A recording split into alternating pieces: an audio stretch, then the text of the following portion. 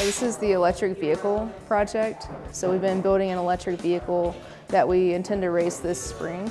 And the object of the race is to drive as far as you can within a 1-hour time limit. Once Alex is done getting this goal, our goal first is to get it running. We just need to be able to move it, and then after that, we'll figure out how to make it go faster and how to make it last longer, how to use the batteries more efficiently.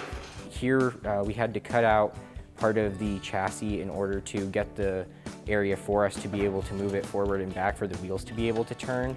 You know, if you build a car, you want to know how good it is, and it's just like a sport. If you play basketball, you want to know how good your team is and play against other teams, so we want to compare our work to others around the state. I like having a group of people that like all the same kind of stuff I do, and we're all interested in the same things. This project gives them the communication aspect of the competition, so communicating with your team members and working together to solve problems. And I just want my students to be successful after high school by exposing them to projects like this.